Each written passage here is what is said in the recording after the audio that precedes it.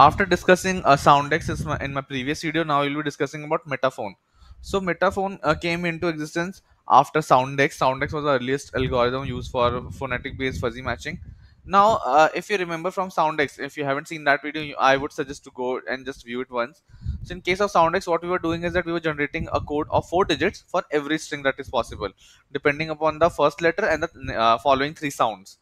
Now this was giving us a lot of restrictions, because in terms of longer strings coming in, when we are merging out similar names with different surnames, this was creating some problems. So in case of metaphone, what we have a big advantage that is coming in, that is it considers the entire string, and depending upon the different sounds coming in the entire string, it generates as a code for us. It can be comparatively more helpful, more accurate. So let's see how it can be used. So minor spelling mistakes, again, it can help us in countering out. So again, if we take the same example, mehul, you can see the code generated is mhl, that is same.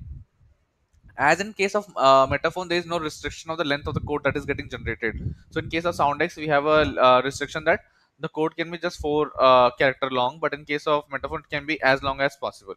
Now this can have its disadvantages as well. We will see that. Now in case of in the earlier example where soundex was failing out, Gaurav Deshmukh, Gaurav Dwivedi, and Gaurav Dravid.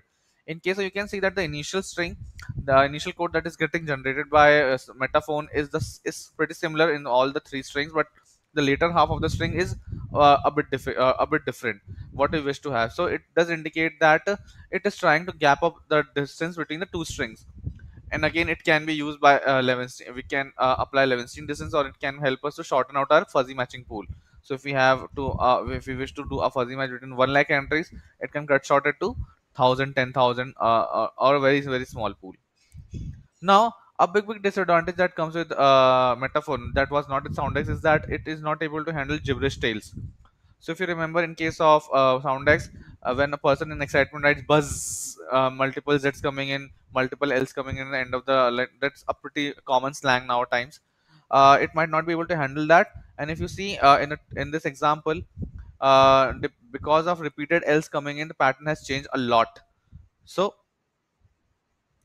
similarly, if the names are incomplete, so at times in a library you're writing Gaurav Gupta and the next time you're writing just Gaurav, so there would be some issues with the fuzzy match also, the code generated, because it won't be as similar as for Soundex. So depending upon the use case, you can switch between Soundex and Metaphone.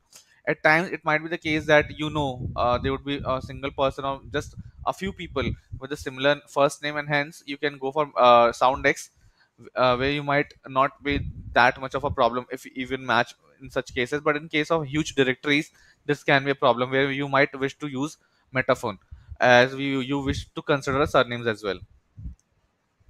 Now, Metaphone has also two upgraded versions, that is double Metaphone, that produces two codes for each of the string. One is major, that I showed in this particular video, and one is a minor code.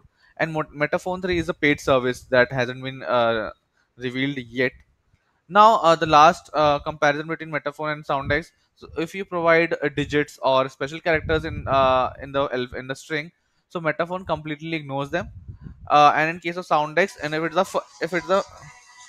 it's the first letter, then it is considered, else it is also rejected. So you can see that in case of all the stars, it is taking the first string, the first character is a star, and rest of them are zero.